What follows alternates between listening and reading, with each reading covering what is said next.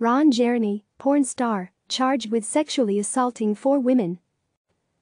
Porn star Ron Jeremy has been charged with forcibly raping 3 women and sexually assaulting another in separate incidents dating back to 2014, Los Angeles County District Attorney Jackie Lacey announced Tuesday. Jeremy, 67, was charged with 3 counts each of forcible rape and forcible penetration by a foreign object and 1 count each of forcible oral copulation and sexual battery. The case was filed for warrant on Monday. Dante Rusciolelli, Jeremy's manager, told CNN in phone interview that he's dropping the actor as a client. When asked for additional comment, Rusciolelli referred CNN to a statement he posted on Facebook.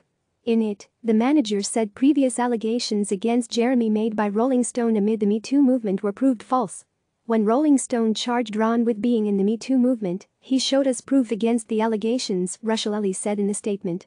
At the time, the police and district attorneys backed Ron up, Rusciolelli claimed. This time, however, the district attorney in Los Angeles is bringing charges of sexual misconduct against him, and we were not given any proof of his innocence at this time, Rusciolelli said. We hope that these allegations against him are not true, but if they are, we hope that he is prosecuted to the full extent of the law. Jeremy's arraignment is scheduled for Tuesday afternoon at the Foltz Criminal Justice Center. CNN has reached out to an attorney for Jeremy for comment. Jeremy, who was born Ronald Jeremy Hyatt, stands accused of forcibly raping a 25-year-old woman at a home in West Hollywood in May 2014.